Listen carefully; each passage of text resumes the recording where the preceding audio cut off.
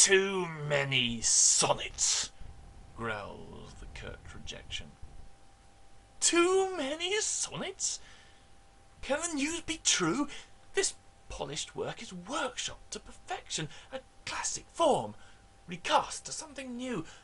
But still, I'll keep them coming while I'm living, and when I'm old and sinking into death, I'll write a final sonnet of thanksgiving and gasp the sestet in my final breath.